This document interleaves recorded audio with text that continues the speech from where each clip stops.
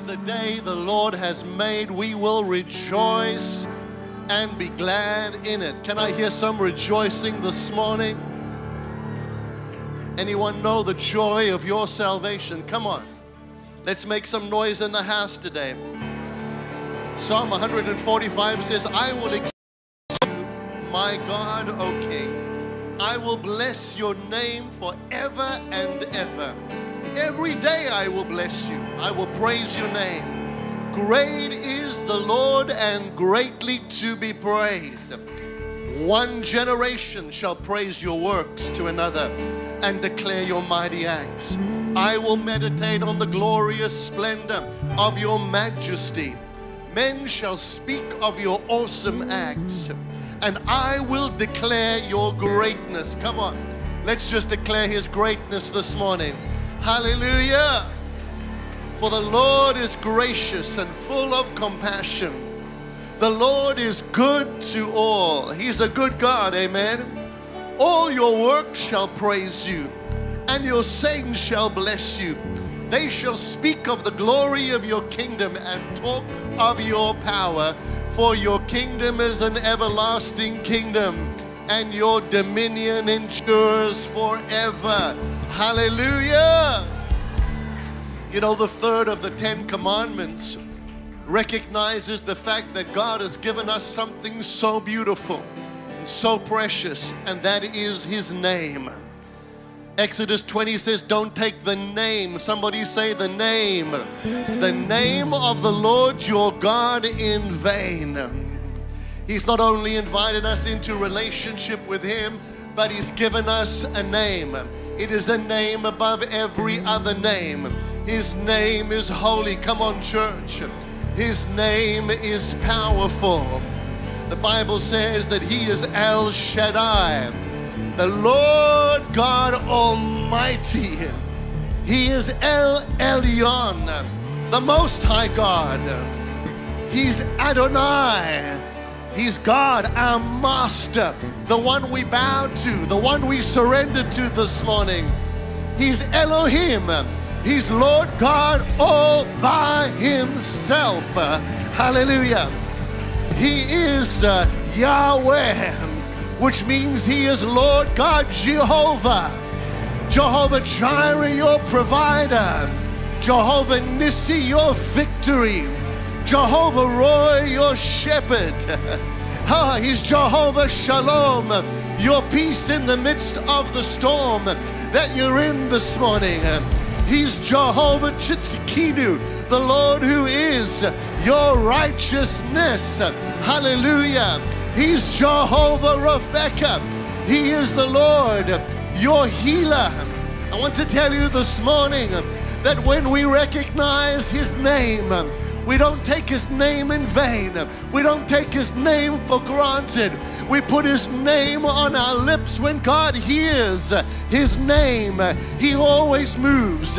He always responds. So come on right now, lift your hands, lift your hearts, lift your voices. Just begin to exalt him. Just begin to magnify him this morning. Hallelujah! We bless you, Lord.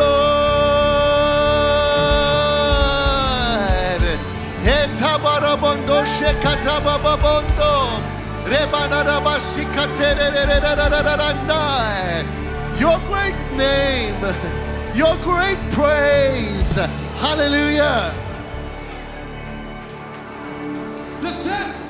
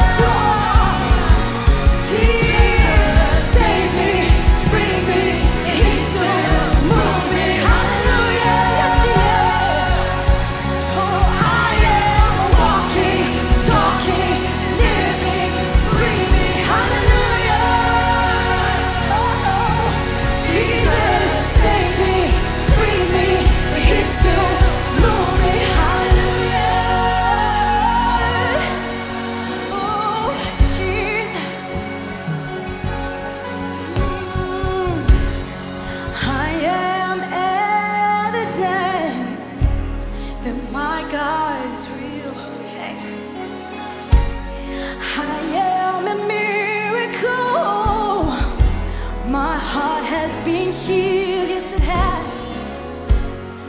Come and witness for yourself. He has revealed. Hallelujah. Hallelujah. Oh, sing hallelujah. Hallelujah to the King. Hallelujah.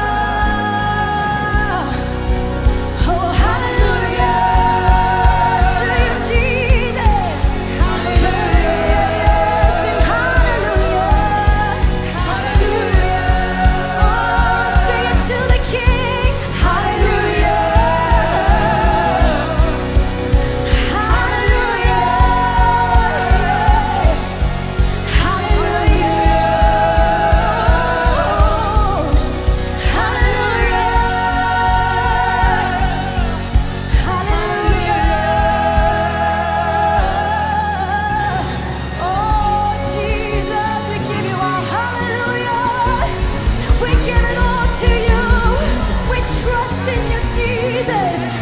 Trust in you. Oh, Jesus, have your way.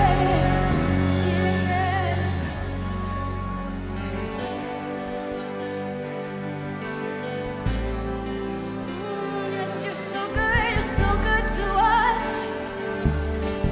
Oh,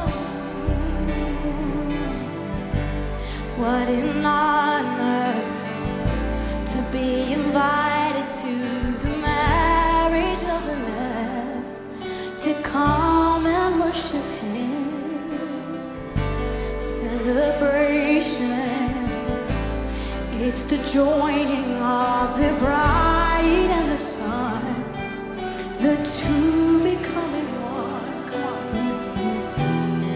All the prophecies fulfilled, yes, in a moment.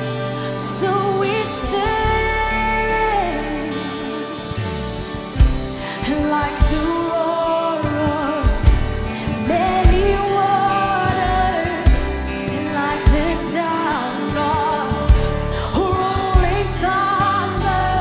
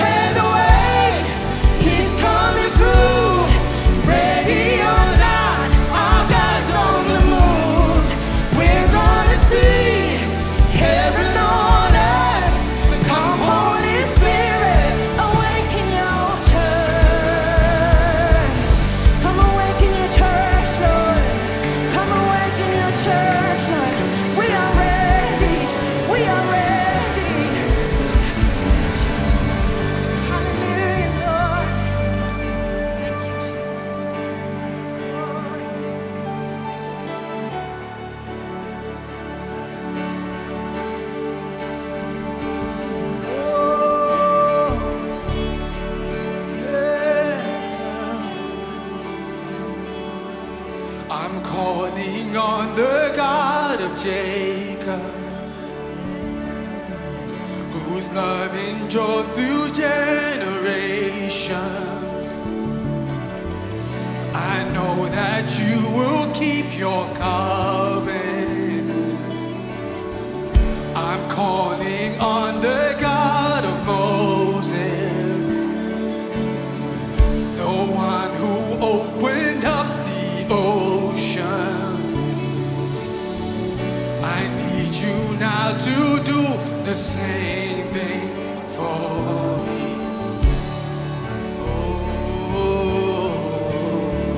Oh God, oh God, my God, I need you. Oh God, my God, I need you now. How I need you now. Oh rock of ages, I'm standing on your faithfulness. Oh, your faithfulness. Your faithfulness. I'm calling on the God of Mary, whose favor rests upon the lowly. I know with you all things are possible. Thank you, Jesus. I'm calling on the God of David, who made a shepherd boy creation. I may not face Goliath, but I've got my own giant. Oh God, my God, I need you. Oh God, my God, I need you now. How I need you now. Oh rock of ages, I'm standing on your faithfulness. Yeah, on your faithfulness. Oh God, my God, I need you. Oh God, my God, I need you now. How I need you now. Oh rock of ages, I'm standing on your faithfulness. Oh, your faithfulness. Throughout the ages, you stay the same. Never change, you never change. You heard your children and you hear your children now. You are the same God. You are the same God. You answered prayers back then, and you will answer now. You are the same God. You are the same God. You were providing then. You are providing now. You are the same God. You are the same God. You moved in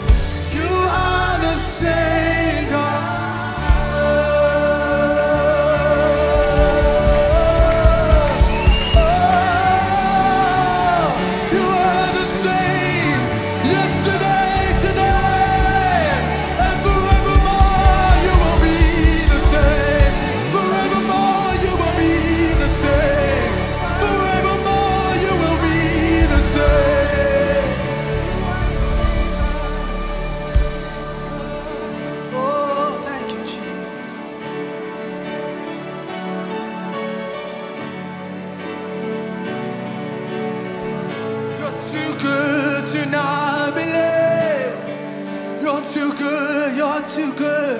Yeah. I live stories that have proved your faithfulness.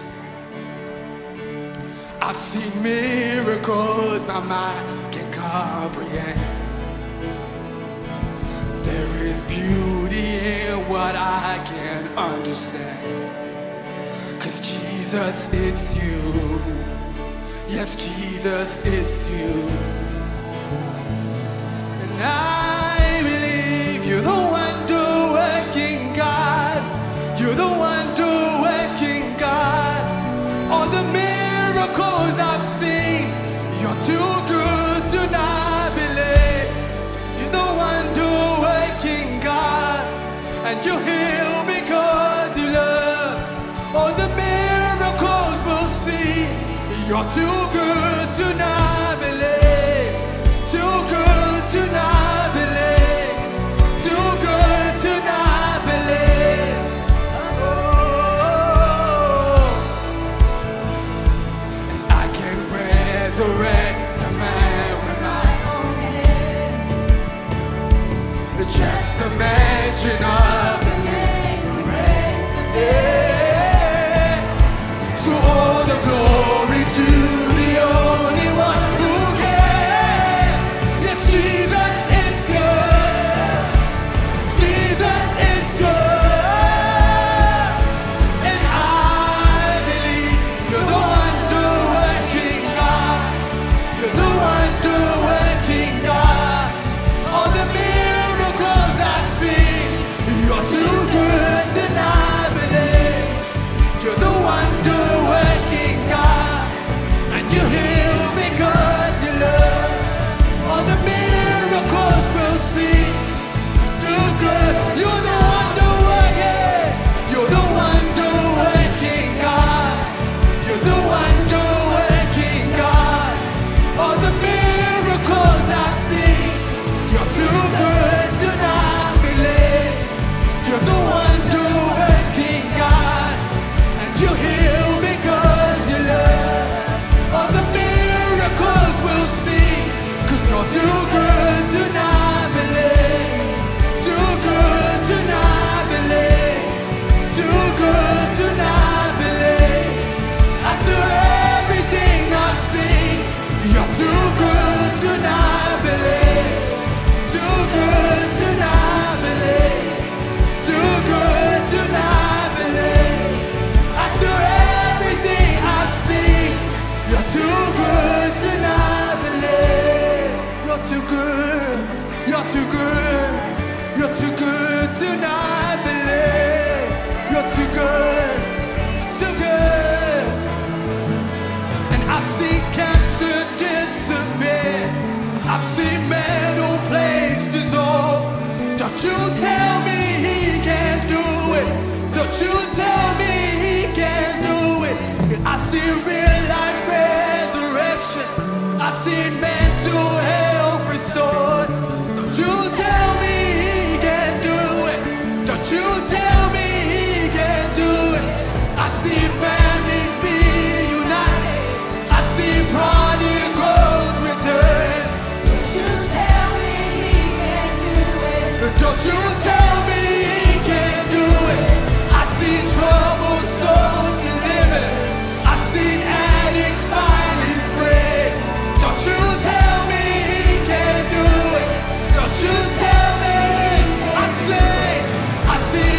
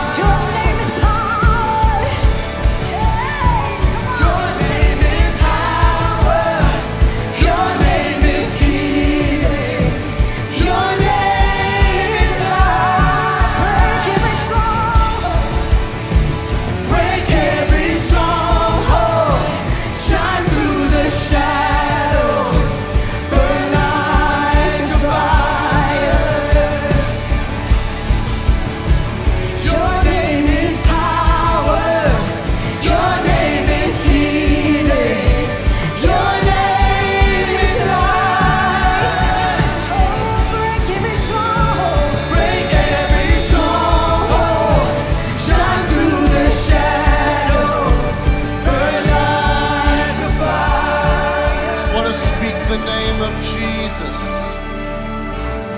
I just want to speak the name of Jesus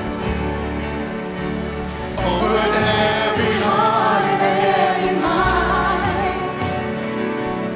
'Cause I know there is peace within your presence. I speak Jesus.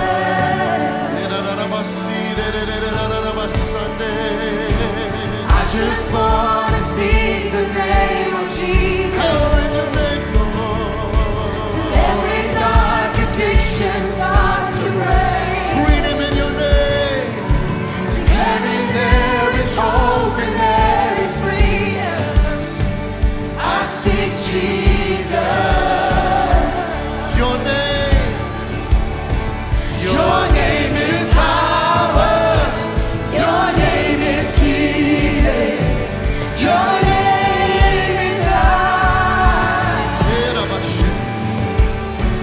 Break every stronghold. Shine through the shadows.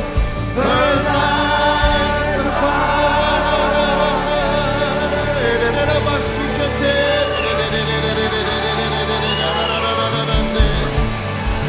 He is the baptizer in the Holy Ghost this morning.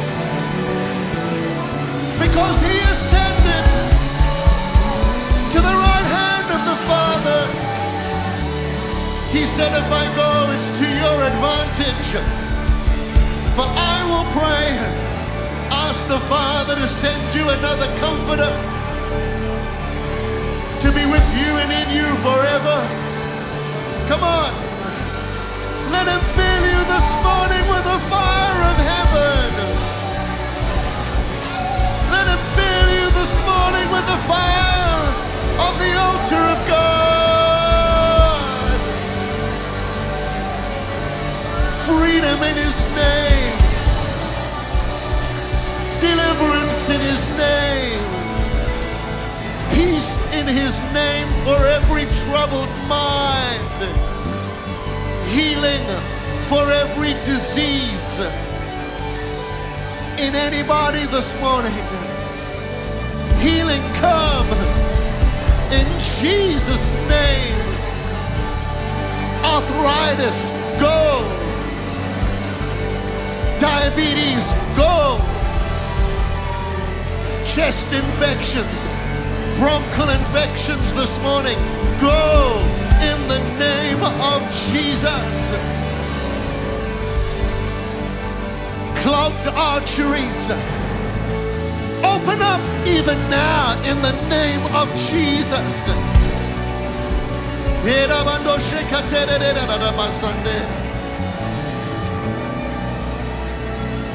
Hepatitis, go in the name of Jesus.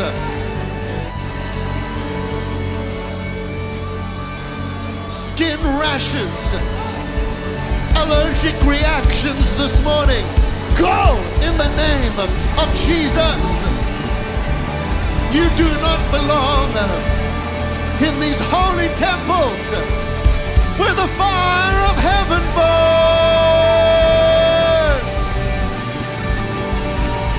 Fire, fire, fire, fire, fire fall.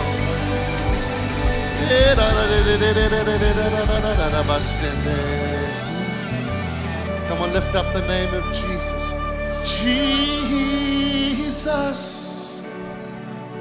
something special, supernatural about your name, Jesus. Something happens. Something happens when I mention your name, Jesus.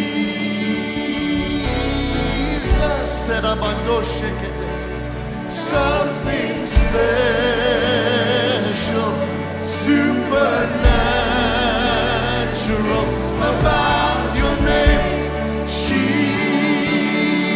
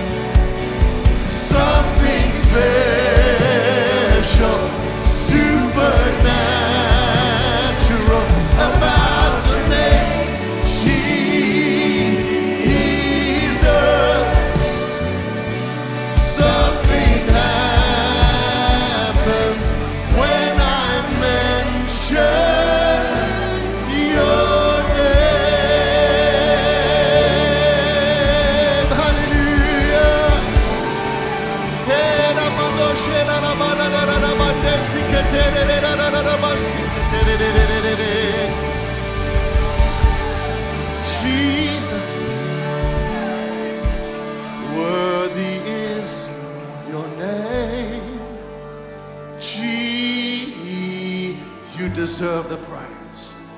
You deserve the praise. Worthy is your name. Worthy is your name,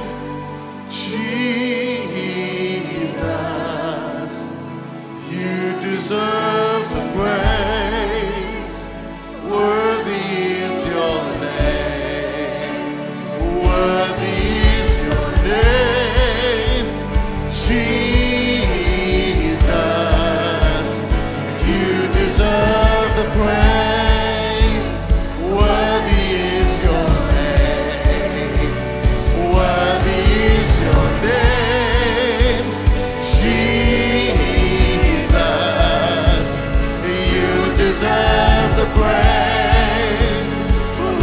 Be exalted now. Be exalted now in the heavens as your glory fills this place. You alone deserve our praise. You're the name above all names. Be exalted now in the heavens as your glory fills this place. You alone deserve our praise. You're the name. Come on, lift him up. Be exalted now in the heavens as your glory fills this place. You alone deserve our praise. You're the name above all names. Worthy is your name. Jesus, You deserve it. you deserve the praise. Worthy is your name.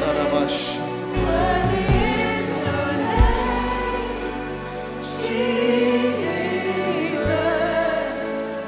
You deserve the praise. Now just take a moment this morning.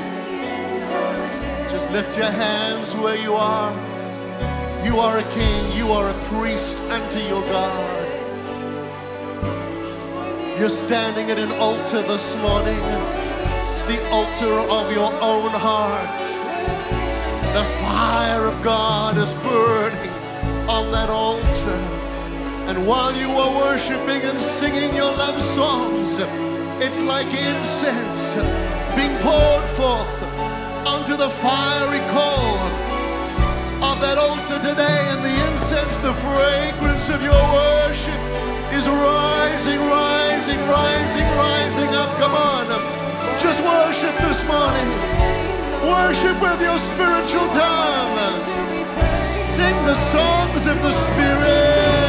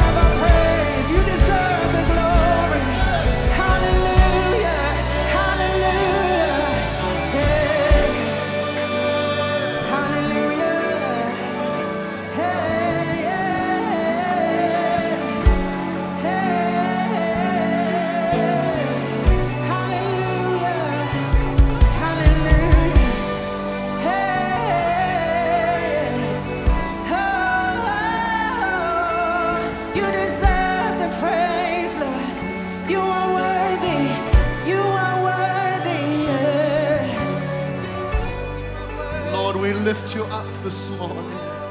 Jesus, we lift you up this morning. We lift your banner of praise. We lift your throne of worship in this place and over this nation today, God. Lord, would you visit the United Kingdom?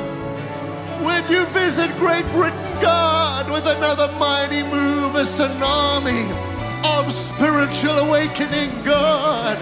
You've done it before. You've done it in the past. You can do it again. You will do it now. If your people call, cry, stand in the gap this morning.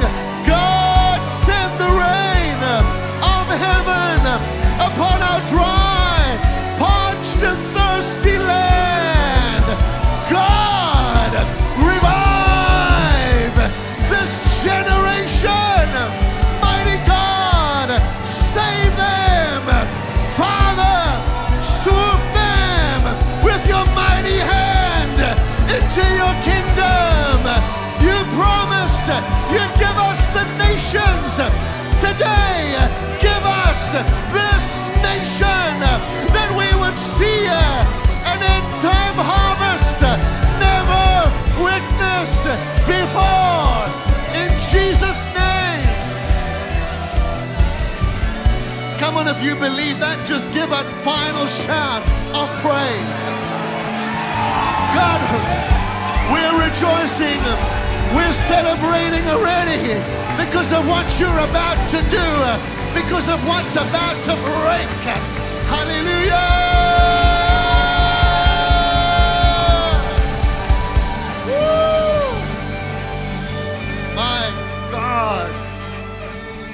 Whew. Why don't you high five someone this morning and say, get ready. Get ready. Don't just get ready for his coming. He is coming. But get ready for the greatest move of God you've ever seen, you've ever witnessed. Hallelujah. My Lord, my Lord, my Lord. Well, take your seats if you can this morning. Thank you, Lord. Thank you, Jesus. Well, we are having a great celebration and community outreach next week with the Jubilee celebration.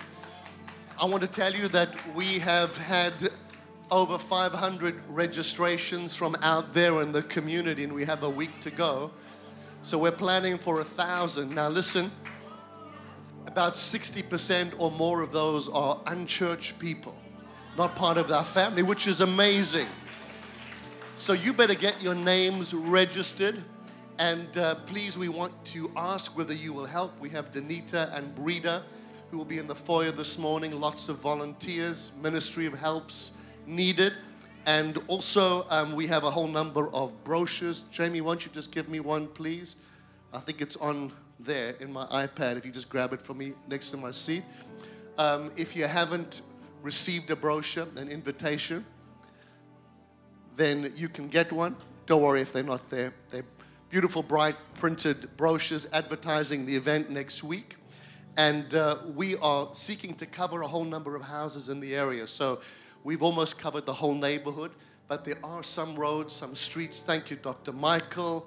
There we go. And you can see Jamie, if you're able to volunteer to take a pile and to pick a street, go knock on some doors. Or if you're not that bold, just put it in the post box. But let's saturate this area. The 1 mile radius particularly is what we're focusing on. And then we're not just a church, a local community church, but we are in the county, the region, and the capital of our nation. Amen? So invite somebody to come. Now, next Sunday is Pentecost Sunday.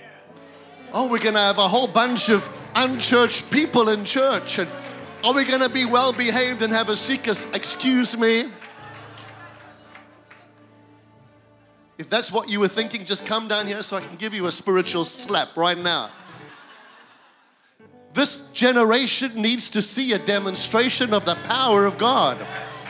They may not understand why we're so crazy and passionate, but when God is in the house, they will acknowledge His presence. They don't just need to hear, they need to see. So don't be afraid. to bring that atheist, that agnostic, whoever it may be. Next week, they need to be in church because we're believing for a mighty outpouring of the Holy Ghost. Can you say amen? We are going to be concluding our Freedom series next Wednesday evening. How many of you were blessed by Pastor Bianca last week? We were ministering out, but we tuned in to watch, and I thought she did an outstanding job. So she's going to give the second half of that message this morning. But I'll be finishing next Wednesday evening, and then next Sunday morning, we are beginning a phenomenal series entitled The End Time Anointing for the End Time Church. God has stored up the best wine for the last days, the remnant church. So we'll be preaching on the end time anointing for the end time church over the next few weeks until we get to our Awake conference, which is coming up in July. I want to tell you, there is such a stirring in my heart. We've just had confirmation this morning that David Herzog, you can go and Google him if you like, great friend of ours and of our ministry, is going to be here as one of our speakers, canceled his itinerary to be here. But we're going to press in over that week, a whole week. Take the week off from work, morning sessions, evening sessions. I believe the time has come. We have been in revival here and a great kids program. You want to come and add that? A great kids program. I don't know anything about it. So you want to tell them in just a second. So there will be a great kids program from the ages of 3, I believe, until 12. So what we're experiencing here, they're going to be experiencing upstairs. So this is an event for the whole family. I know it's the first week of school holidays. What a way to kick off the holidays. Amen. We are believing. We've been in revival now. Only God could do what He's done over these past 27, 28 months. We believe that this week's conference, the Awake Conference, is going to be the breaking through into spiritual awakening, because that's what revival should be, a precursor. Revival is for the house of God, the people of God. Spiritual awakening must come to a nation. So we're believing that this week is going to birth a spiritual awakening in the United Kingdom. You need to be here and it's going to be historic. We'll look back and say that's when it began. Can you say amen? Now quickly, before Pastor Warner encourages us in our worship and our giving this morning, take out your phones. And would you share the feed this morning? You know, last week we asked you to do this. We increased our reach by 100% last week. Just because of a simple act on your part to take out your phone, go on HIC Facebook page, share it with all of your friends and people that you're connected with. You're getting the gospel out. They're going to hear a word of truth this morning. So would you do that right now? Just take a couple of seconds, get your phones out, share it, and then make sure that you put your phone on silent afterwards. Amen. Hallelujah. Amen. Well, how many of you are ready for what God has in store for us today? Can you say amen? During the worship, I was just reminded, I'm actually in a bit of an overflow. We were joining in online to the meetings, pastors and leaders meetings with Pastor Rodney in Tampa this week. And he focused on the church, the unshakable church. And I had just heard at the beginning of the week the forecast on the news channel that they're forecasting in the next 40 years the Methodist Church, the Catholic Church, and the Church of England will become extinct. And when this whole conference this week, the Holy Spirit said to me, Wyona, don't look at religious institutions. He said, I'm raising up an unstoppable church in this nation. A church that will begin to break down barriers, break down walls. And so don't listen. I realized don't listen so much to what the news and the media say. Listen to what the Holy Spirit says. Because He said the glory of the latter house shall exceed the glory of the former. So we're believing, that's why we have RBR. We're raising up men and women of faith, men and women of the Spirit, men and women of the fire who'll begin to have an end time vision, who'll begin to take on dead places of worship, bring a new vision, bring fresh fire, and see God do a mighty work across the nation. If you believe that, shout hallelujah. Amen. Imagine what happens around the dinner table when the Norman family gets together. Everybody has something to say, a revelation to share. Just a quick thing before I forget. we are full again this morning. We need to break through those walls. Everything is ready and in place to put an extra 200 seats in. We want it done before the conference. Can you say amen? So if you're able to help, especially sow some finance into it, we want to get it done before we have the conference, and also make sure that we pay for everything in cash. Amen? So we really value your support. Hallelujah.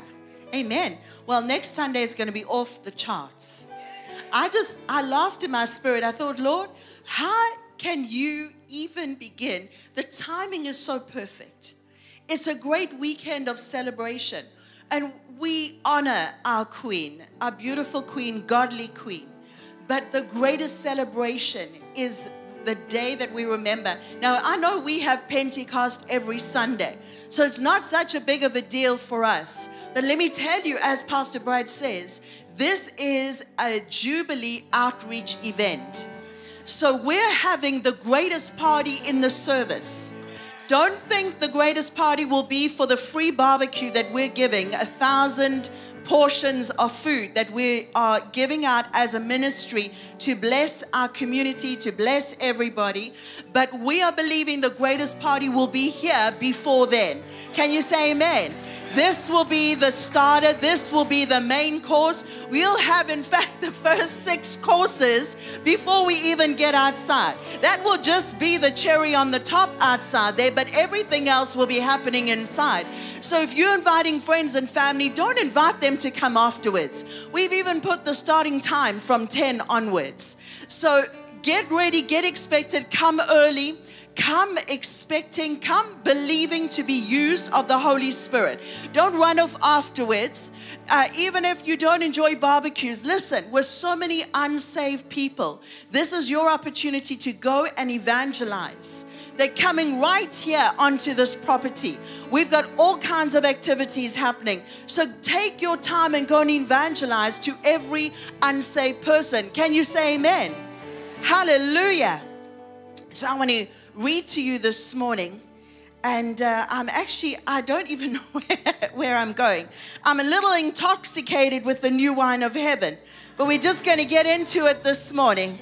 Mark 4 verse 20 from the Amplified Classic Version says, those sown seed on good, well-adapted soil are the ones who hear the word and receive and accept and welcome. So 4 levels of receiving the word. So they hear the word. Say with me this morning, hear the word. I receive the word. How do I receive the word? Into my heart. So the word is going forth. Even during the worship this morning, how many of you know the word is going forth? On every level. And how many of you know that the Holy Spirit individualizes the word for every person? How many of you know this morning the Lord is aware of everything you're facing, every circumstance? The Lord knows even the numbers of hair on your head this morning. Do you know that the Lord watches? He catches every tear you cry. That's how well known you are by your Heavenly Father. And so what He does, it's supernatural. The Holy Spirit takes the word. So the same word is going out this morning, but it's being received in every different way, totally differently, hundreds of different ways, because the Holy Spirit personalizes the word that's going out. So it's ready and it's ripe and it's active and it's powerful to do what God's purposing it to do in your individual life. So the second stage, how many of you are ready to receive the word? So that's the second level. The third level is to accept it. Now you can say ouch or amen at this point, because we have the choice. You see, the word, the Lord sows the word. He's the sower. He is the one who sows the word. Jesus in the preceding verses tells this parable. So the Lord comes and He sows the word by the Holy Spirit. You receive it, but then you have the choice to accept it or reject it. That's your choice. But let me just say in brackets, how many of you are ready for a harvest? You can't say, Lord, I'm believing for you to do exceeding abundantly above and beyond if you don't follow the instructions. Say with me this morning, it's important to follow every instruction from this word. This is not a word of suggestions. These are instructions for living life in abundance. Hallelujah. Now you're not excited this morning, so I can see you've got a problem accepting the word. So I'm going to push in there a little this morning, because I don't want you to leave the same way that you came. I don't want circumstances to remain unchanged in your life. I believe in God. I stretched my faith along with Pastor Brad this week. We're believing for great and mighty signs and wonders. We're believing for supernatural testimonies. Hallelujah. So you then accept the word and you welcome it. The fourth level. What do you do when you welcome somebody? How many of you know when you welcome someone into your home, you have the welcome mat, you open the door and you invite them in? What do I do when I welcome the word? I put aside every barrier that I may have constructed in my mind with my attitudes, preconceived thoughts or notions or ideas, historical references, and I just throw out the welcome mat. I open the door wide. When I open the door wide, Jesus said, behold, and he's speaking to the church, I stand at the door of your heart and I knock. He's not going to force his way in. The word won't force its way in. You've got to open up the door. Hallelujah. Somebody right now is beginning to grab this. You're opening up that door in your heart, opening up that door in your circumstance. Some of you have been hounded. You've been troubled by pressures, by concerns, by unholy, ungodly thoughts, by temptations that you feel are just above you this morning. I want to ask you right now, in the mighty name of Jesus, open up that door of your heart, lay out that welcome mat, and allow the word to come and enter into your heart. Because when you welcome the word this morning, the word can begin to work in your heart. And what does he promise here? He says, and then you will bear fruit. In other words, then you will see a harvest. We're looking at the harvest, but you can't forget the 4 levels. You've got to activate the word. You've got to welcome the word. That means it doesn't matter whether you like it or you don't, whether you agree or you don't. When I welcome somebody, I take them warts and all. I invite them and I welcome them regardless of anything else, because I've given them access. Say with me this morning, it's access that I need from the word. So then he says, and some receive 30 as much. How many of you ready for that level of harvest? Shout hallelujah. As much as what was sown, some receive 60 times what was sown. Hallelujah. Now you don't sound very excited this morning. I'm saying bring it on, Lord. I'm ready for 60 times as much as what was sown. And some even received 100-fold. How many of you ready for the 100-fold return this morning? Come on, lay out that welcome mat in Jesus' mighty name. Pastor Adonica said something a couple of weeks ago which I thought was very powerful. She said, in tough times, it's not so much how much money you have in the bank. What's important is how much seed you have in the ground. That's what matters. I don't care what they're saying about inflation. What I mean by that this morning is they can say all they want about inflation. They can talk about oil and gas and electric. They can talk about escalating prices come October time. They can try and throw in a couple of pennies through the chancellor, giving a little handout here. I want you to shift your mindset this morning. Your source and your provision is not the chancellor of the exchequer. Your source and your provision is not your pension fund. Your source and your provision is not the prime minister and his government. Your source and your provision is not even your employer. And I don't care if they've given you an increase of 20 or 30-fold. Your source and your provision is God and God alone. He is Jehovah Jireh. The last I looked, there was no other government, no other person, no other man, no other organization called Jireh. There is only one this morning who is called Jehovah Jireh. So I want you this morning, as you take these 4 steps, how are we seeing these 4 steps? You've received the word right now. It's been sown into your heart. Number 2, you can welcome, or number 3, you can welcome the word. You've all heard it. You've all received it. You have the choice to welcome the word this morning into your heart, to accept the word, to accept that God's going to do what nobody else can do, to accept that I serve a God of signs, wonders, and miracles, to accept the supernatural law of sowing and reaping this morning, not to question, not to doubt, not to begin to ponder, not second guess a word. I accept the literal word of God Almighty. That God said His word, it's settled in heaven above. It doesn't matter if my circumstances may change. This word will stand and remain forever. Hallelujah. This is important this morning. I just feel right now to go, you need to get this revelation, because right now they're changing laws. Even in Scotland, changing the word of God to suit the culture. Changing the holy act, a holy covenant of marriage to suit the pressure from the culture that we're living in. If you cannot accept the word this morning, let me tell you, you are building your future on shaking ground, on sinking sand. You've got to recognize and accept and act on the word of God, and don't stop questioning, stop doubting, stop saying this is Old Testament, this is New Testament. All of this word is given for our instruction. Hallelujah. And for our increase in Jesus' mighty name. So as you sow this morning, I want you to do so with faith. I want you to do so welcoming, not just the word, but welcoming the harvest. Can you do that this morning?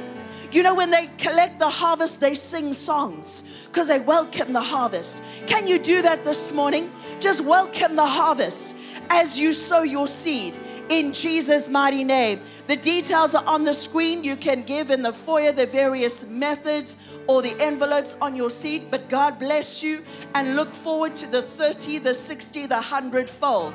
In Jesus' name, amen.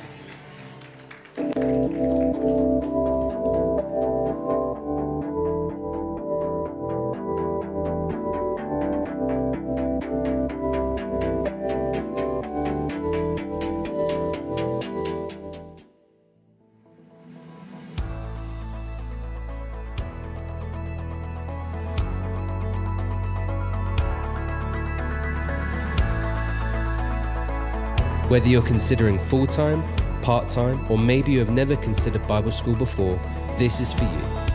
Join us for our next open day, Friday at 10 a.m.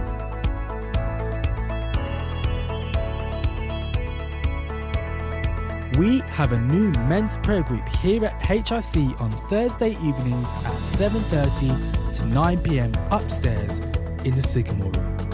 Come for fellowship with your brothers in Christ as we study the Word of God. See you there.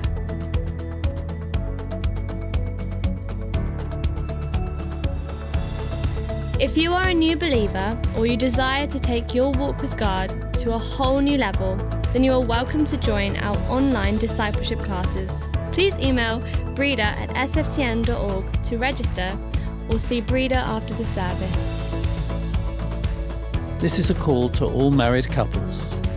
We are running a marriage enrichment course here at HIC on Saturday the 25th of June from 9 a.m. until 6 p.m.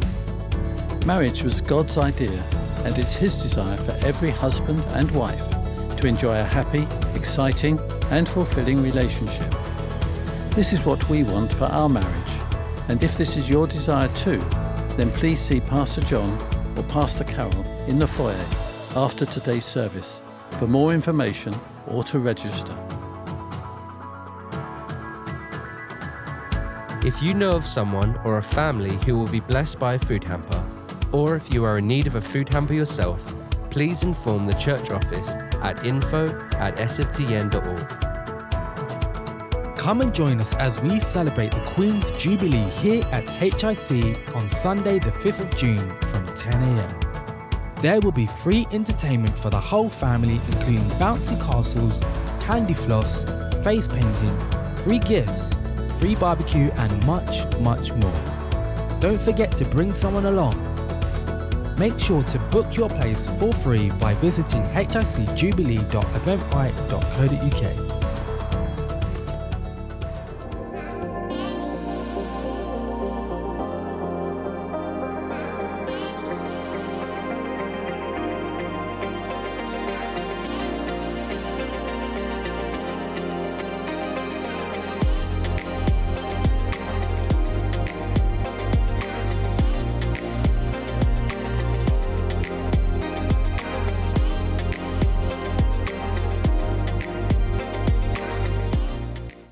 Last year we felt the rumble, this year we hear the roar. Last year we broke the ground, this year the rain is coming, the deluge, the outpouring. In the last days he will pour out his spirit. This is what the world for generations has been waiting for. It's here, it's now. Get ready to dream, get ready to see, get ready to run, get ready for Awake 2022.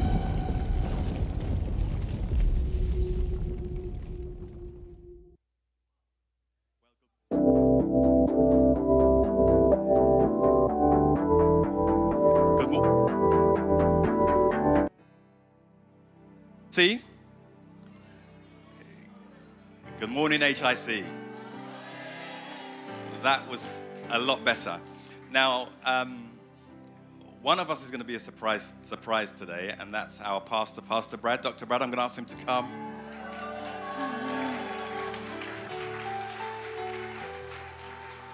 Yes, let's give him a hand.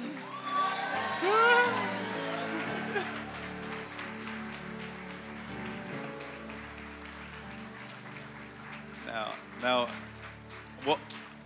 what some of you don't know is today is his birthday.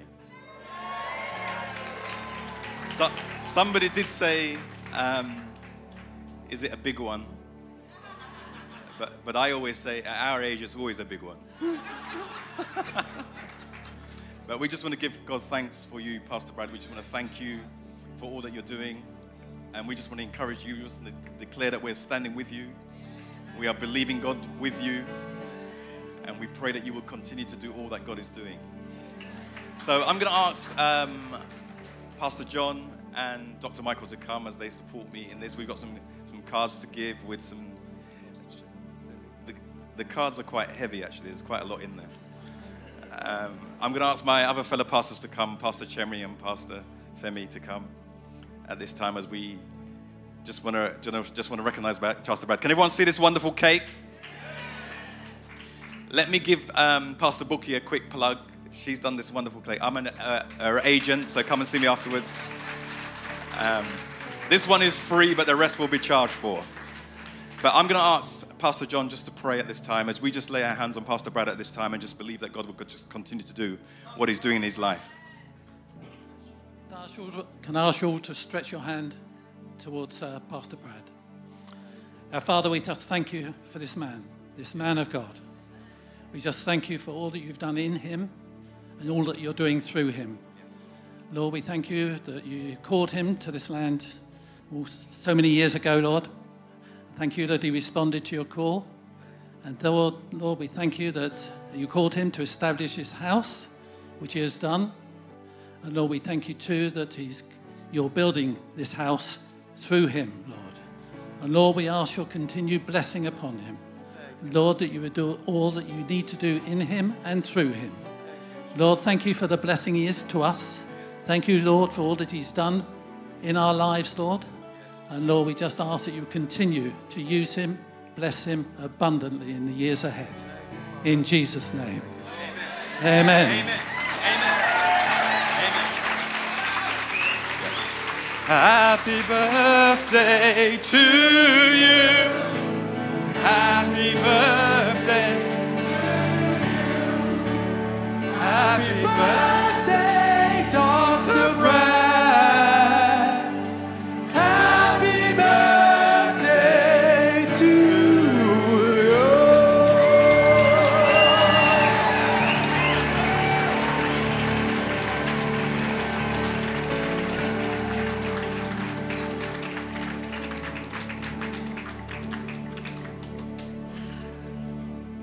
today truly is an awesome day. Amen? Amen. I'm going to ask you all to be seated. I have a lot to say this morning. The Lord sent me on a real assignment, and so I must confess, a sacrifice to give some of that time up today to Dad, but I guess it was for a good cause. He deserves it. But I really believe that the Lord sent me on an assignment today. And I believe that there's actually going to be mass deliverance that's going to happen in this room this morning. I fully believe that. Amen. And so I'm going to ask you all to just say to the Lord in your own heart, say, Lord, open my eyes, soften my heart, and sharpen my mind. Amen. I believe that God is going to do awesome, awesome things this morning in this room. Last Wednesday, we did the first part of this message on disappointment. And I talked about how on Wednesday, the Lord had really been speaking to me about disappointment in the church. Because this is something that although it is not, it's not an isolated struggle to either the church or the world, it's actually something that everybody seems to encounter and deal with and fight against at some point or multiple points in their life. But this is a particularly difficult battle for the church because it's almost like when the church, when men and women of God or people of faith wrestle against disappointment, a lot of the time they don't know what to do with that pain because it seems to come in conflict with faith. And so although this is not an isolated struggle for the church, this is something that the church struggle with greater, I believe, than any other group of people. And so the Lord really strongly laid it on my heart. And so Wednesday we dealt with the disappointment of delay. And that oftentimes delay is not denial. And this morning we're going to cover a different part of disappointment, one that I think goes a little bit deeper. Are you ready for it? Amen. Just a reminder also to all of you guys this morning that as of next week, we will be opening an additional car park. It'll be across the road, across the way. And so there will be plenty of parking. We are making room for the multitudes here. Amen? Amen. So this morning, I want to speak on a deeper level of disappointment, deeper than delay, and something I believe takes a little bit of a deeper journey to resolve, and something that I've noticed is a struggle that perhaps I and people that I've counseled, people that I've spoken to have had a much more difficult time dealing with. Are you ready? Are you ready for freedom today? Are you ready for healing today? Are you ready for deliverance today? Hallelujah. I'm going to ask you to turn with me to 1 Samuel chapter 13. And here we begin to read an account of Saul, who at this point in time is king. And what I want to look at is the events that took place in the unfolding of his destruction, the destruction of his kingdom, the destruction of his reign as king. We read here that Saul, who's still in a battle contending against the Philistines were the enemy of the children of God. The Philistines were the enemy of the people of the Lord. And the Philistines were consistently coming against the children of God. Does it sound familiar to anyone this morning? And so what happens is Saul takes 3,000 of his greatest soldiers, his greatest warriors. He takes 2,000 of those for himself. And this is the deal. He sends 1,000, half of his number, 1,000 warriors with his son Jonathan. And he sends his son Jonathan out to battle. And he says to Jonathan, you go to Gibeah with 1,000 men, and I'm going to go to Mishmash. Say that this morning. He says, I'm going to go to Michmash. He says to Jonathan, you take these 1,000, I'm going to take 2,000. And he says, we'll come once we can celebrate victory. And this is what happens. Jonathan takes half of what his father has, half of the resources, half of the manpower, half of the warriors, half of the army, and he goes ahead into battle and he confronts the enemy, confronts at Gibeah the army, confronts the Philistines head on and wins.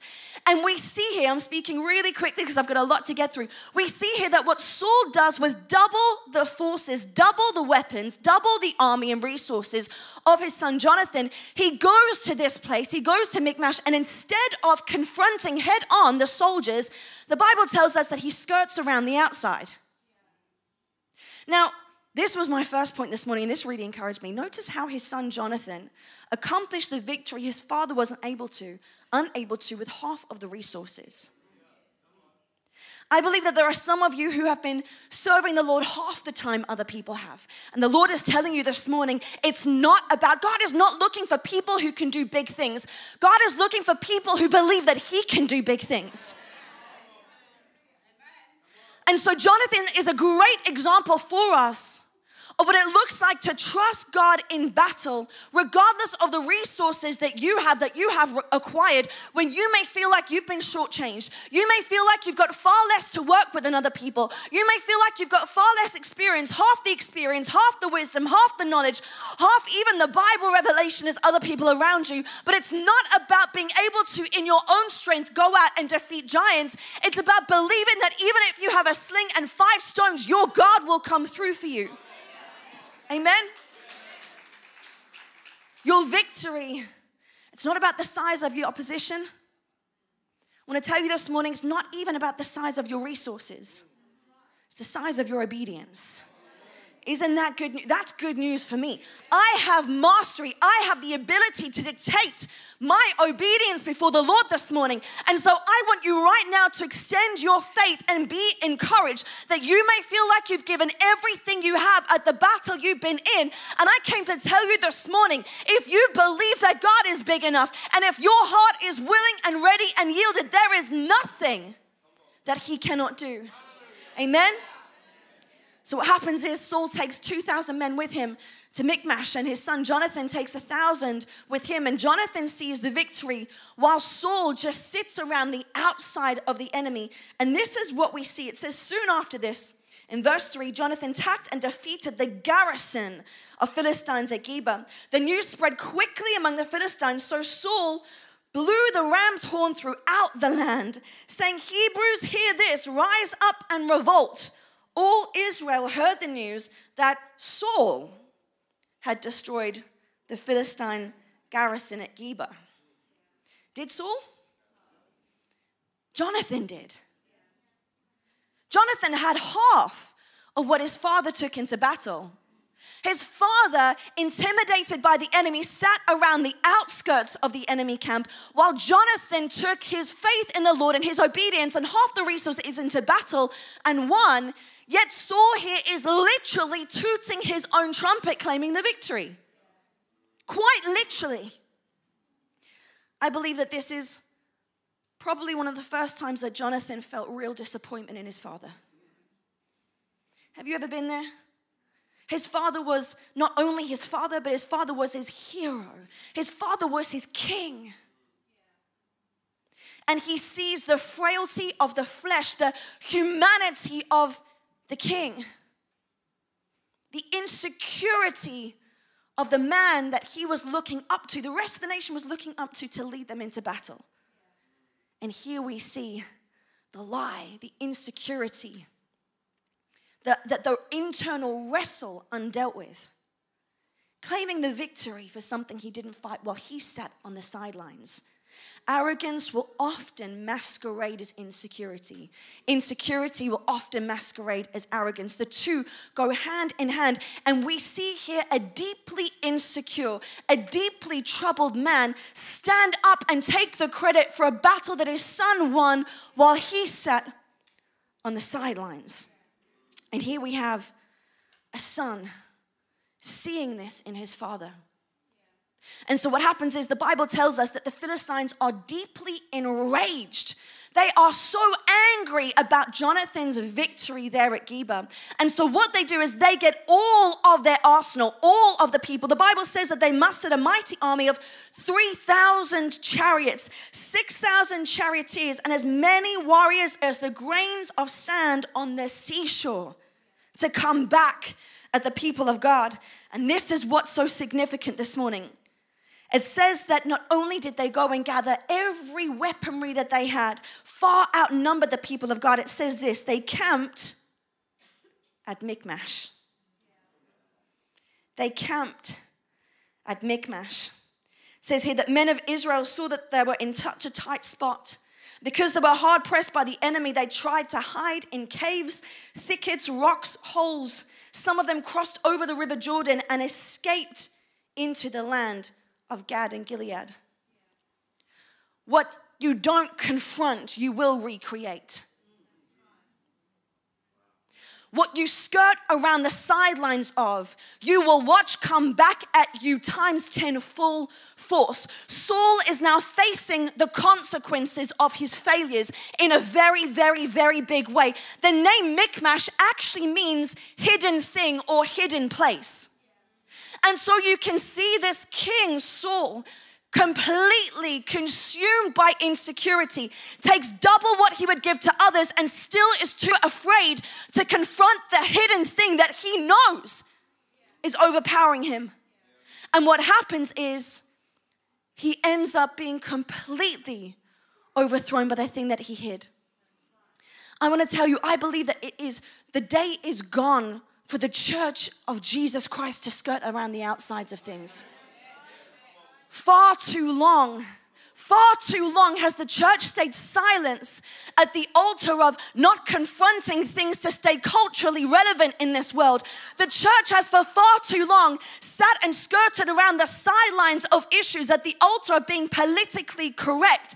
And what happens is we can see that what you don't confront in your own life, you will see a generation have to deal with the consequences. This is exactly what we're seeing today. And what happened is by Saul not confronting the hidden thing, the people he was entrusted with were now running and hiding. I want to tell you, church, if we don't make a stand and we don't begin to confront the Antichrist spirit in our nation head on, the generation that's following us right now will still live on the run and hide from the issues that we are not addressing. There is an attack on truth in this nation. There is an attack against the speech of the church. There is an attack against the church of Jesus Christ standing up and speaking openly, confronting the things that right now are bringing oppression and torment to the next generation. There is something very, very, very wrong when a child at age 14 can go and get an abortion without even letting their parents know. When a child of 16 can go and begin to medically transition themselves into a different gender without consent from their parents, without their parents even having a say in the matter. Yet if I stand up today on this platform in this church and say you are fearfully and wonderfully made, God does not make mistakes. You are created perfectly in Christ Jesus for good works created a long time ago. If I stand up and say to this generation that there is no mistake when God made you, do you know, for saying this, for saying exactly what I said right now, I could find myself arrested today. That's the stark truth of it.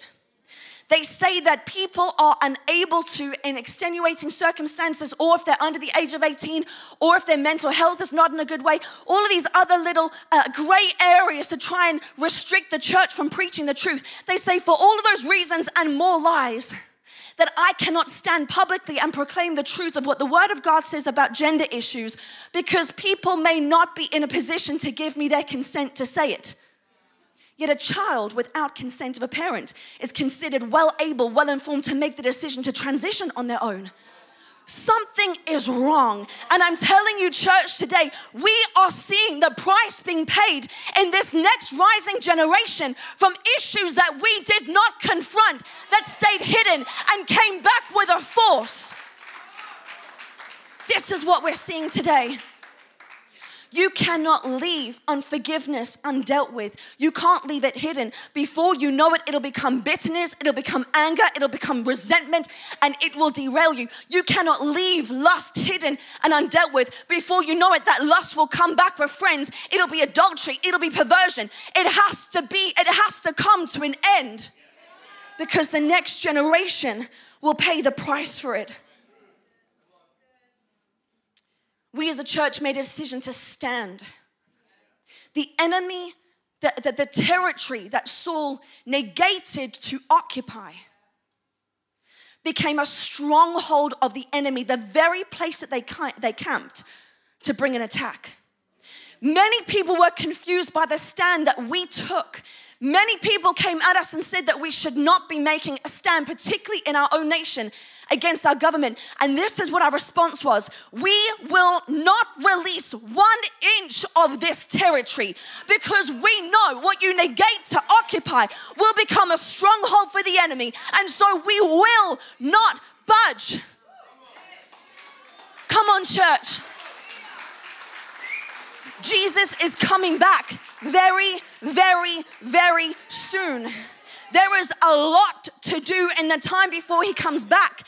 And there is an instruction that we have been given. He said, occupy till I come. Occupy, occupy, occupy the mountain of education till I come. Occupy the mountain of media till I come. Occupy parliament. Every mountain, occupy until I come. Amen? And so this is what we see here. Saul did not occupy what was entrusted him with, and it became a stronghold from the enemy. He hid from his hidden place. But that's not the first time that we see Saul hiding. If we look back in 1 Samuel chapter 10, this is right when Samuel was anointing Saul to be king. And Saul's response to Samuel was, I don't think I'm the right man for the job. Don't you know how small I am and how little I am? He said, I come from the tribe of Benjamin. We're the smallest of everyone. This was all for Saul to escape the anointing to be king and to hide away from Samuel, bringing him to the table where he'd be introduced as the next choice to lead Israel. He did everything he could to hide from the table. It says that Samuel brought each family of the tribe of Benjamin before the Lord. And finally, Saul was chosen from among them. But when they looked for him, he had disappeared. So they asked the Lord, where is he? The Lord replied, he is hiding among the baggage. I want to tell you this morning, today is the day to get rid of the baggage. Today is the last day that baggage will plague you. You need to make a decision today. I will no longer hide, carry, be bound by any baggage. Even then, rather than taking a seat at the high table to be commissioned as king, he wanted to escape that table, escape his assignment to hide in his baggage. The day for hiding is over. The day for the church to hide is over. We are putting the world on notice today that we will not stay silent.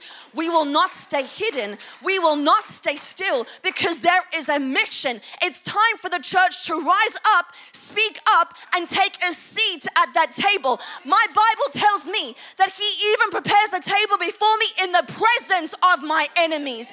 And so it's time for the church to take a seat at the table.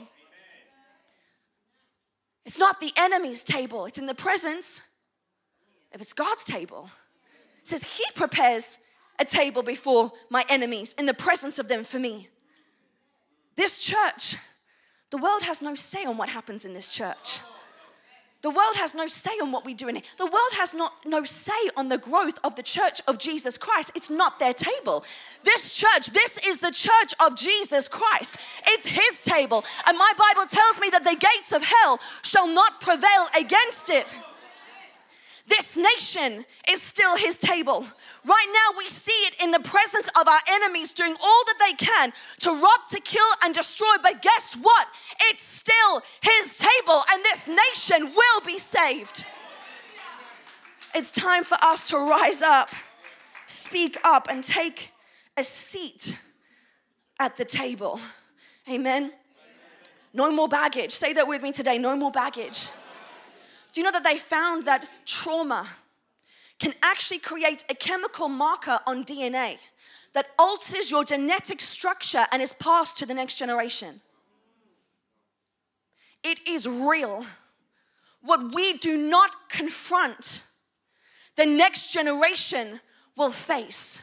We have to, parents, pastors, leaders, whoever God has entrusted you with, you have to make a decision to say, I will not give my children an inheritance of pain, of trauma, of rejection. And we won't skirt around the issues one day longer. So what happens is Saul is now faced with the evidence of his mistake because he did not occupy what he was instructed to occupy, because he negated his responsibility to confront what was hidden in his hidden place. Out of his insecurity, he's confronted with his men leaving left, right, and center, the armies coming up. Everybody knows what the enemy is now doing, the stronghold they have taken occupation over. And so to cover up, to conceal his mistake and quickly go to battle before Samuel comes back. He goes to give the offering to the Lord, which was not allowed to do without Samuel. And so this is what happens, this is where I'm really leading for this, the crux of this message today. Samuel says to him, how foolish. You did not keep the commandment the Lord gave you. If you had have kept it, the Lord would have established your kingdom over Israel forever. But now your kingdom must end. For the Lord has sought a man after his own heart, and the Lord has already appointed him to be the leader of his people, because you have not kept the Lord's command. So Samuel says to Saul, because of what you did, because not only did you negate your responsibility to confront your issues and your baggage and deal with the enemy, but then you did everything you could to conceal the consequences, I can no longer entrust you to be king. He says, if you had have done, your kingship, your rule would have endured forever.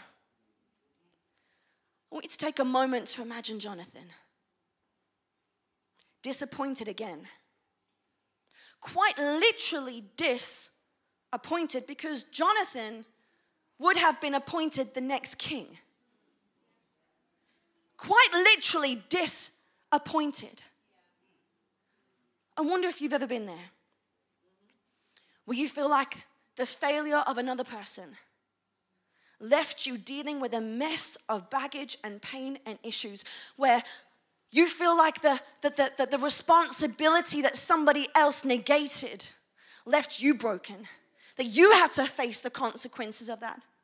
Maybe you've been like Jonathan and you've watched your father or your mother absent and negate their responsibility to lead the home properly.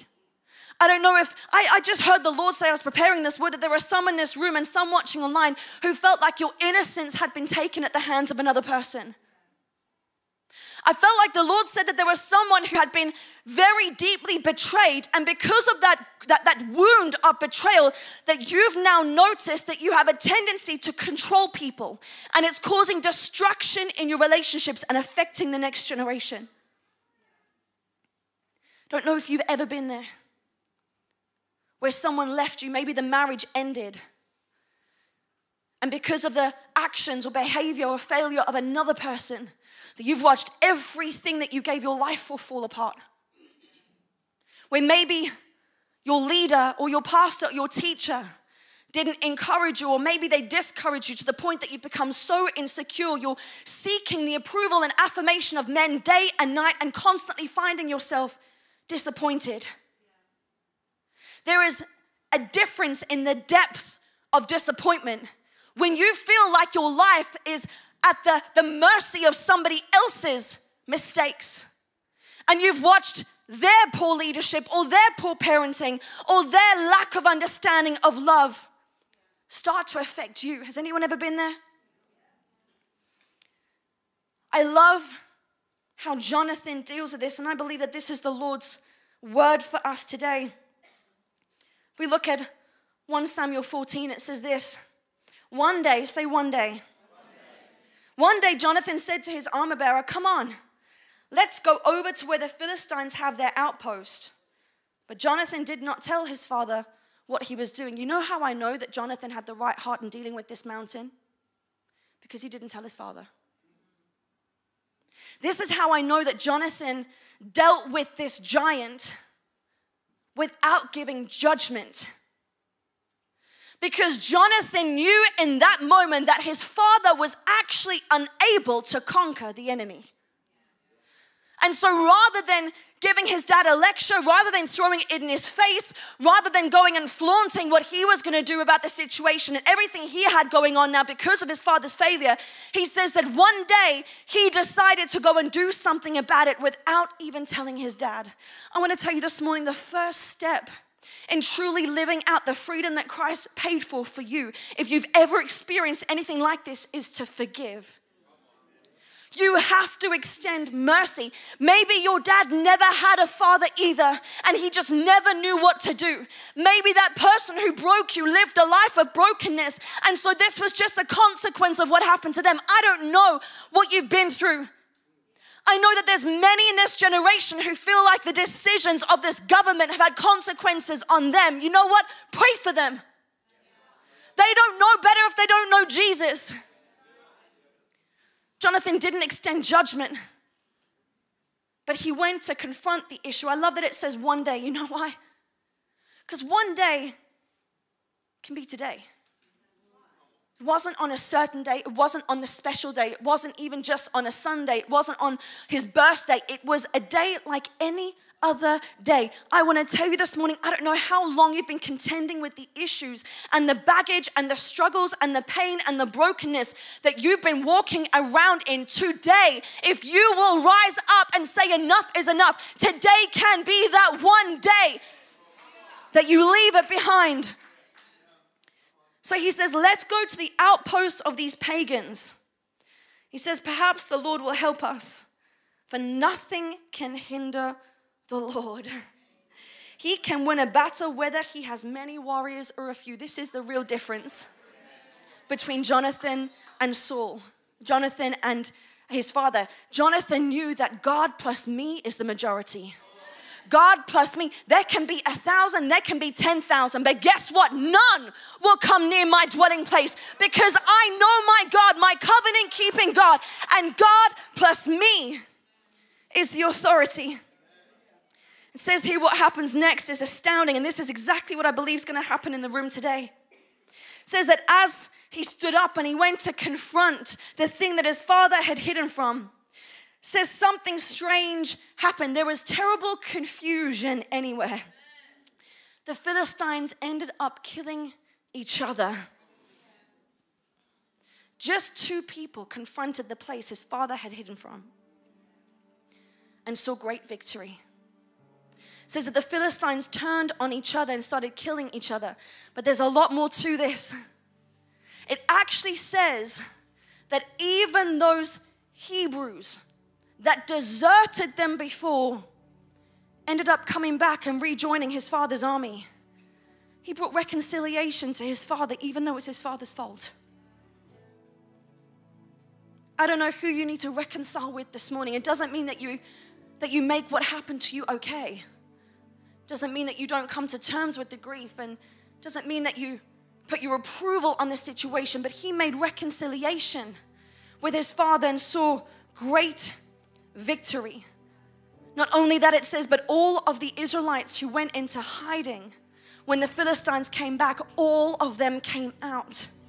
I want to tell you this morning that your Michmash is somebody else's miracle. Jonathan decided to confront the thing his father ran from, and his freedom was the freedom of a whole nation. I wonder this morning how much you would contend for your freedom if you really understood right now what was at stake. If you really knew how many other people's freedom were hanging in the balance of you claiming the freedom that God has for you for yourself. I know that a lot of you in here might be thinking, but it doesn't change what happened.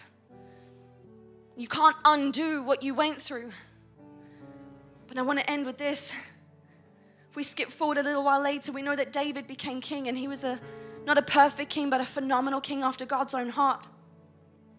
And one day we read that this happens in 2 Samuel chapter 9. It says, one day David asked, is anyone in Saul's family still alive? Is there anyone that I can show kindness to for Jonathan's sake?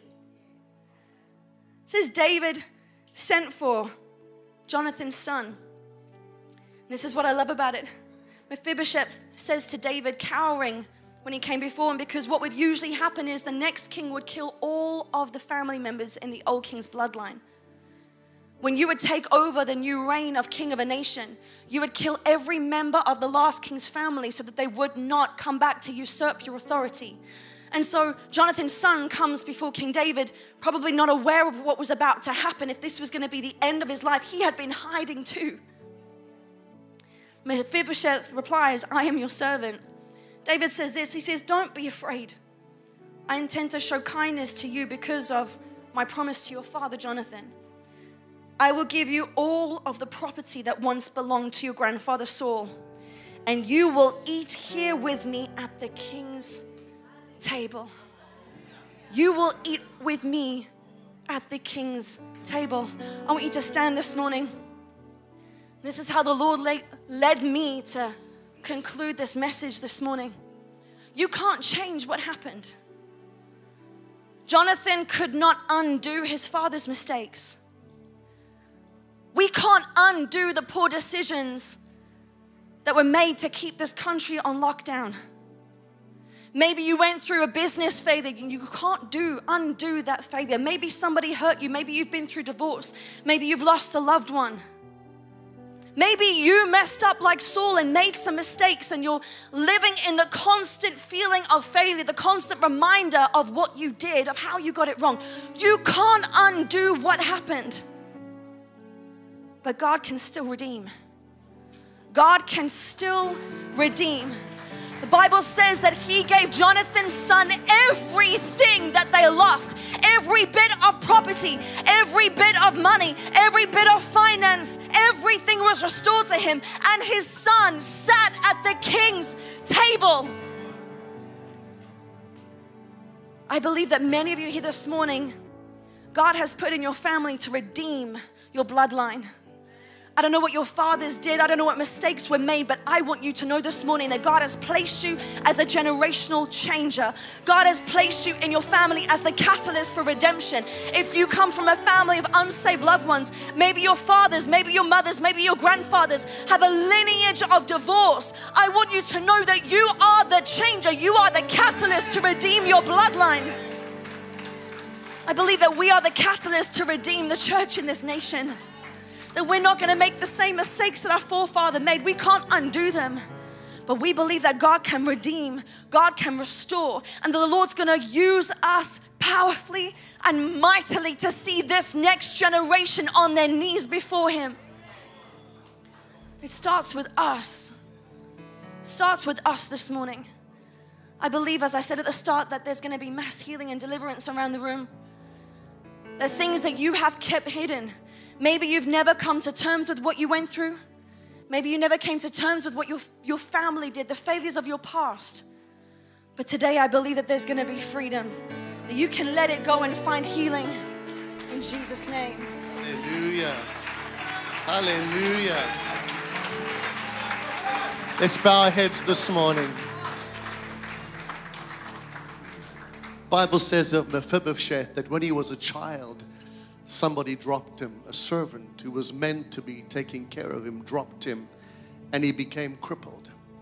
And I believe there are people in this place this morning, as you've heard this word, it's resonated on the inside of you. There are things that you felt and parts of your identity that you couldn't understand, things that were missing, that you couldn't quite place, but you knew something was lacking.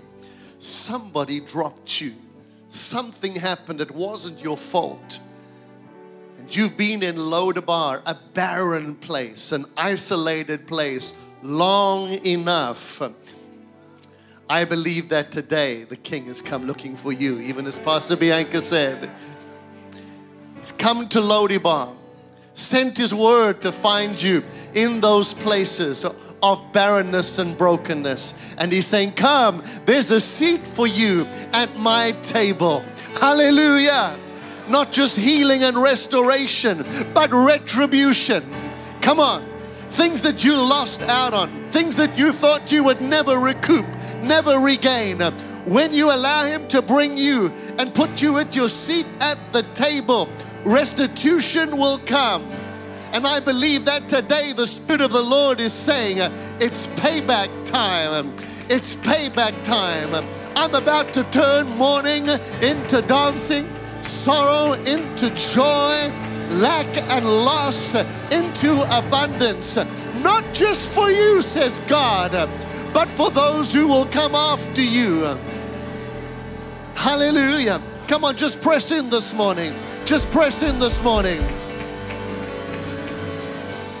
There is an anointing of deliverance and healing and breakthrough in this place. But before I invite you to come and receive a touch from the Lord this morning, as every head is bowed, there are people in this place and you didn't know that the King was looking for you. You don't know the Lord Jesus Christ. You don't have a relationship with God, the King of the universe.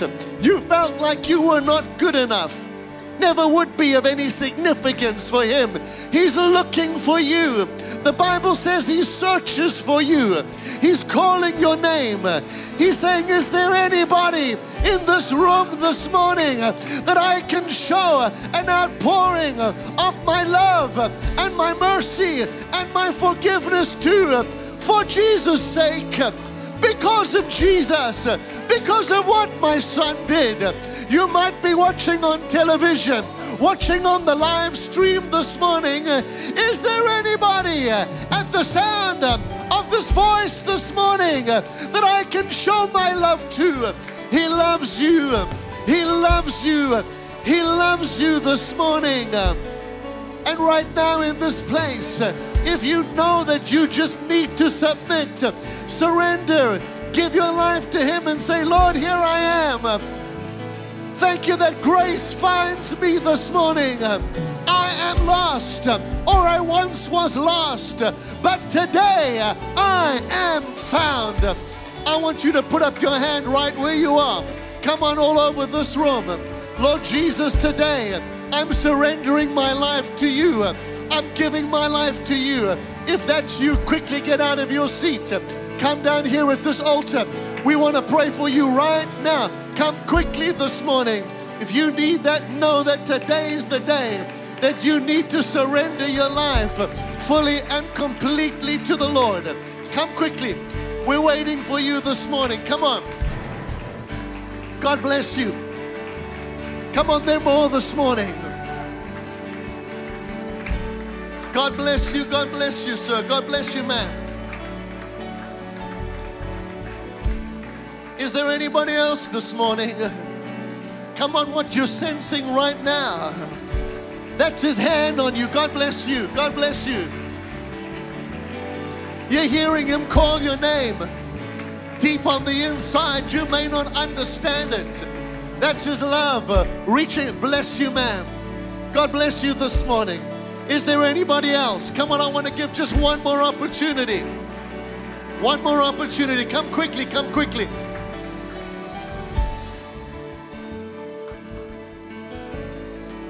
There we go. God bless you. Come on. Thank you, Lord. Thank you, Jesus.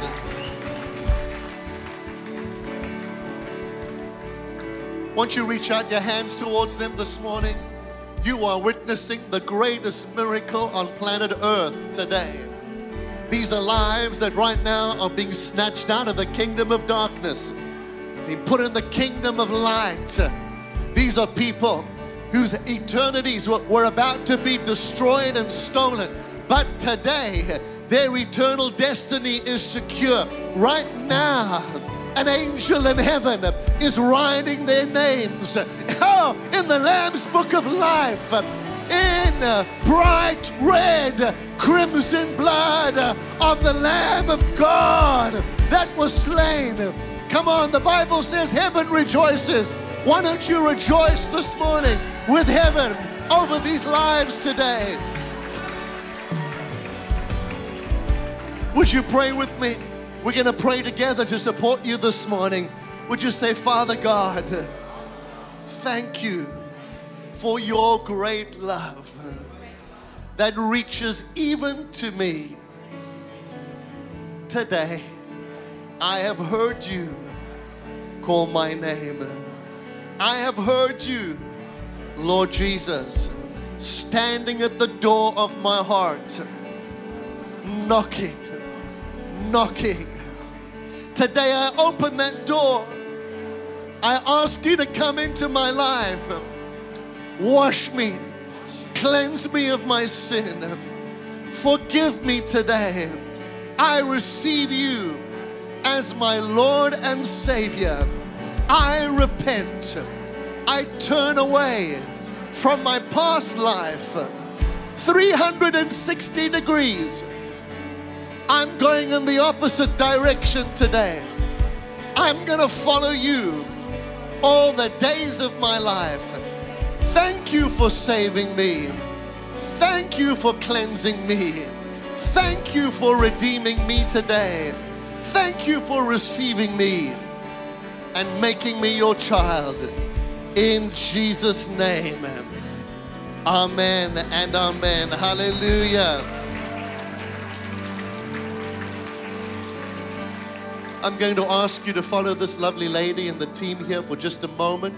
We've got some Bibles for you and some information that we know will be helpful, and you can come back into the service in just a moment. So if you follow her to your left and to my right. Hallelujah. Well, I want us to press in for just a few moments this morning, and we want to pray for some people. We're not going to be much longer, but I believe there's an anointing in the house this morning to break people free for some things and to pay back, retribution, and anointing to take back some lost things this morning. So while we worship, I just want you to come down very quickly. We're not going to draw this out. Let us just pray for you this morning, stand in agreement with you this morning. Come quickly while we press into worship this morning.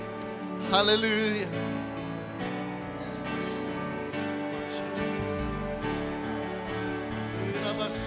There is power in the name of Jesus. There is power in the name of Jesus. There is power in the name of Jesus to break every chain, break every chain, break every chain, to break every chain, break every chain, break every chain. There is power, and there is power in the name of Jesus. There is power in the name of Jesus. There is wonder-working power. There is power in the name of Jesus to break every chain, break every chain, break every chain, to break every chain, break every chain, break every chain, to break every chain, to break every chain, break every chain, break every chain, to break every chain, break every chain, break every chain. There is power in the name of Jesus. There is power in the name of Jesus. There is power in the name of Jesus to break every chain, break every chain, break every chain. There is power in the name of Jesus. Oh, there is power in the name of Jesus to break every chain. There is power in the name of Jesus to break every chain, break every chain, break every chain, to break every chain, break every chain, break every chain. There is power in the name of Jesus. There is power in the name of Jesus. There is power in the name of Jesus to break every chain, break every chain, break every chain, break every chain, break every chain, break every chain, break every chain, break every chain, break every chain, break every chain, break every chain, break every chain. Hallelujah. You deserve the glory and the honor. Lord, we lift our hands in worship as we praise your holy name. You deserve the glory and the honor. Lord, we lift our hands in worship as we praise your holy name. For you are great, you do miracles so great. There is no one else like you. There is no one else like you. For you are great, you do miracles so great. There is no one else like you. There is no one else like you. You deserve the glory and the honor. Lord, we lift our hands in worship as we praise. For you are great, for you are great. You do miracles so great. There is no one else like you. There is no one else like you. For you are great. You do miracles so great. There is no one else like you. There is no one else like you. Hallelujah. Take your seats for just a moment, please. We have 3 babies we're going to dedicate this morning. I'm going to ask that Enoch and Beth and Andrew and Janine and Martha and Guy come up this morning and stand here with me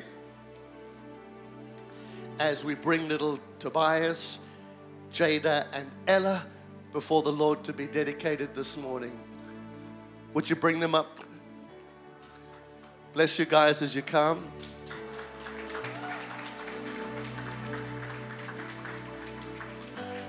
The Bible says that they brought children to Jesus that he might bless them. And the disciples were indignant and they actually turned them away. And when Jesus saw it, he said, "What are you doing, guys?" He said, "Suffer the little children to come to me, because to them belongs the kingdom of heaven." And then he went on to say, "Whoever does not receive the kingdom like a little child will not enter it." And then he even went a step further and he said, "You know what? Whoever causes one of these little ones to be led astray, it'll be better to go and tie a concrete block around your neck and go and cast yourself into the sea." The Bible says that he gives angels special charge over the little ones.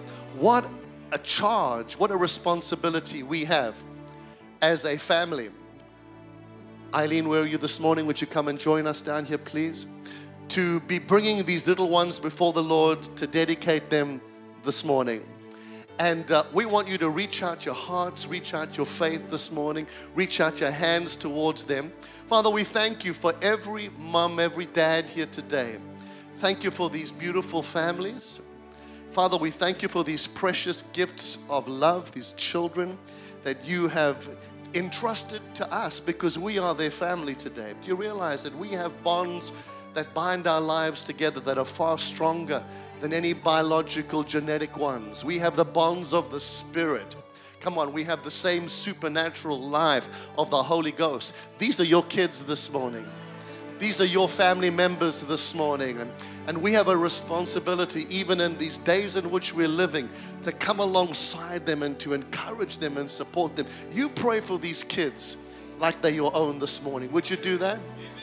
So guys, as you brought these precious gifts of love this morning, my goodness, you guys just keep expanding and being free. I can't keep up with you guys.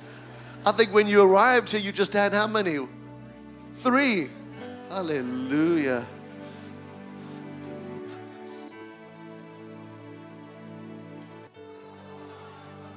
So we want to ask you this morning, as you brought your little ones to be consecrated and to be dedicated, will you provide for them a Christian home of love and faithfulness? And will you teach them not just by the words that you speak, but by your own lives and your own example, what it means to serve God? And will you be living testimonies? We heard this morning in the words that Pastor Bianca brought of the importance of the legacy, what we leave, what we imprint upon our children.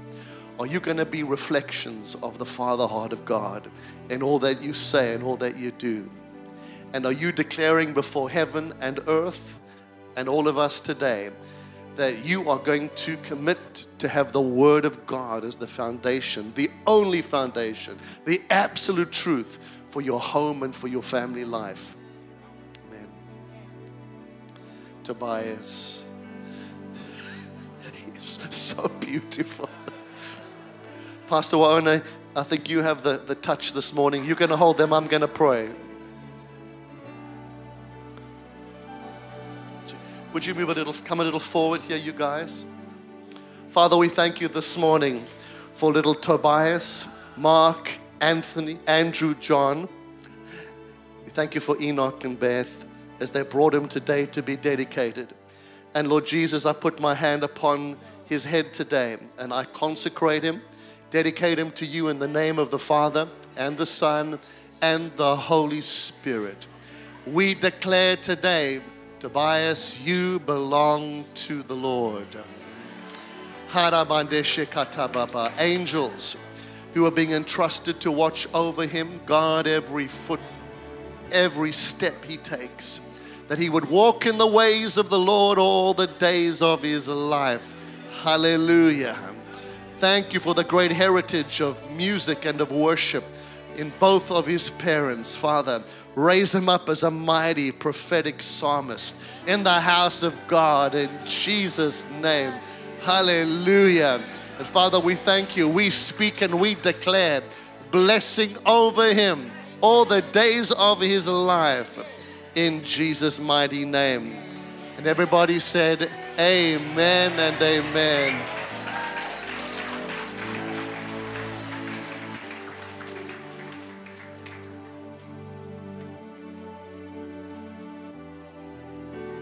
So there is his first Bible. Love you guys.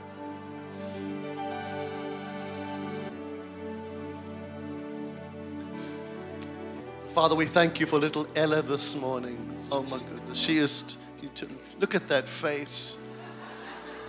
Sweetheart. Father, we thank you for little Ella today. My God, what a precious gift of love she is to her parents. Father, we pray today as I lay my hand upon her, Ella, I consecrate you, dedicate you in the name of the Father and the Son and the Holy Ghost. Father, I thank you that from Ella's earliest years, she will know she doesn't belong to herself, doesn't even belong to her parents, but she belongs to you. Thank you for the good plans and purposes that you have for her. Anything the enemy intended for her today, because she is consecrated to you, Father, thank you that it unravels, it is brought down, it is destroyed today.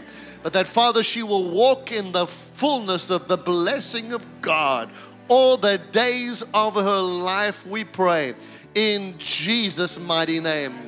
Lord, thank you, Father, as voices come and influences come, that she is going to be resolute to the point of stubbornness in terms of knowing what you say, knowing the truth of your word, that she will not deviate. You said, raise up, train up a child in the way they should go, and they shall not depart. She shall not depart from the course and the word of truth, we pray in Jesus' name.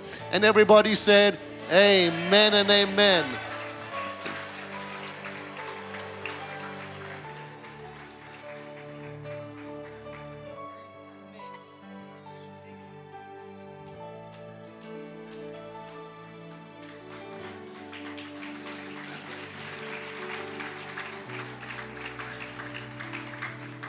You know, when Andre and Janine joined our church a number of years back now. You can see it's been quite some time. They found us first. They were looking at relocating their house. And they said, before we decide where we're going to move, we're going to find the right church. Do you remember? And you guys traveled in for so long. You've been so faithful to this house through it all. Put up with us through it all. And we want you to know that we love you this morning. And love your family and love you too, sweetheart. So would you reach out your hands and your hearts this morning? Father, in the name of Jesus, we thank you for Jada this morning. Father, we thank you for this beautiful, precious little princess. Thank you, Father, that all the days of her life are recorded in your book. That's what you promised in Psalm 139, as you have planned and purposed for them to be. Father, we thank you today that she shall live according to that plan in the name of Jesus. You said plans to prosper you, not to harm you, to give you a hope and to give you a future. Thank you that Jada has a bright and a glorious future filled with possibility and potential. We declare today that not one word of limitation that anyone or label that anyone would try and put on her, today we take it off in the name of Jesus. We say blessed and highly favored of the Lord. Father, treasure of the heart of the Father. So Father, we consecrate her to you today in the name of the Father and the Son and the Holy Spirit. And all the people of God said, amen and amen and amen. She's just fallen asleep.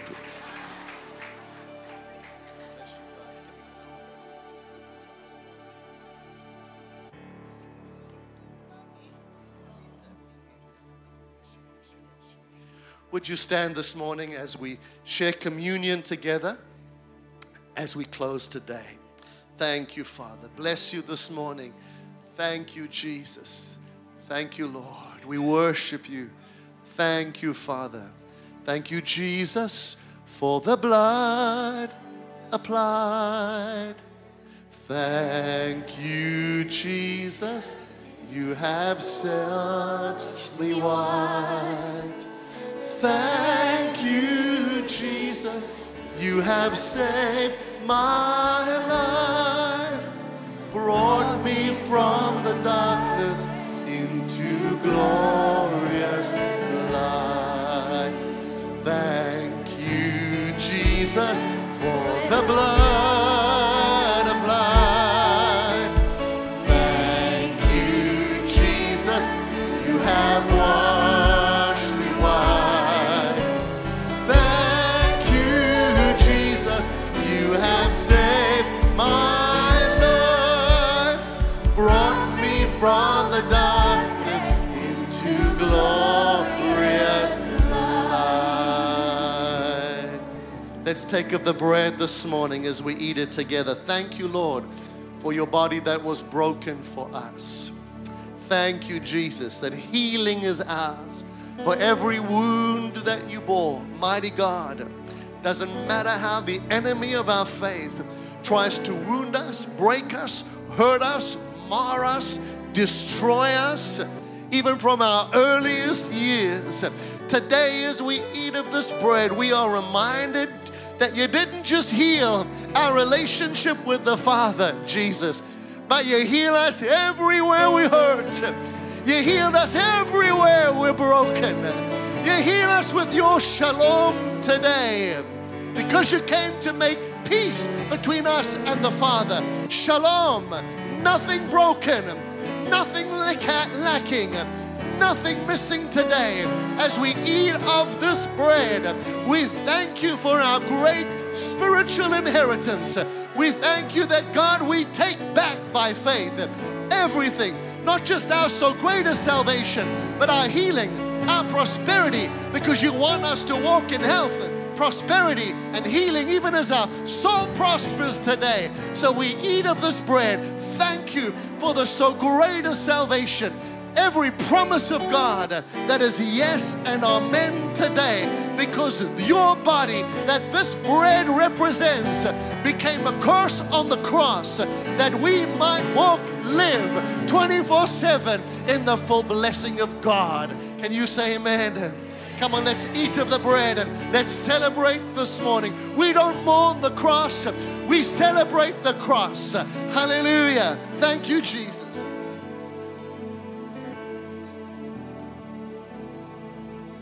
And Lord, we thank you for the cup today. Thank you for the blood applied. Thank you that this blood is applied right now to the doorpost, the lintels of our hearts, of our lives. Every access point into our experience, our future, our present.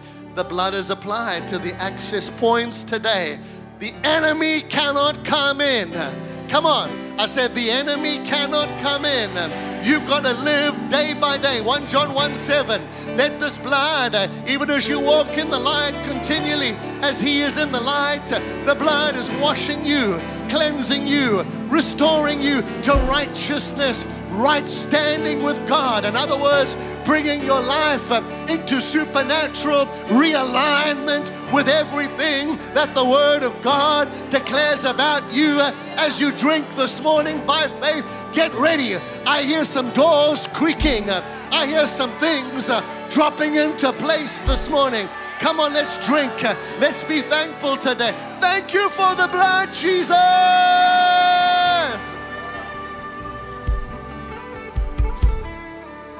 Hallelujah.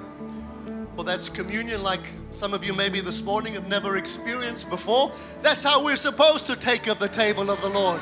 We don't mourn. He's coming. He said, do this until I come. Hallelujah. Well, God bless you. Thank you for being with us this morning. Remember, extra parking from next week. Remember, we need people to help knock out those walls in the next 14 days. We need volunteers. Sign up in the foyer. Register for next week if you haven't yet done so. We're going to have some fellowship, and while we do, you guys are going to sing something. You can stay and sing or go and have some coffee and fellowship in the cafe. God bless you, and thank you for being here today.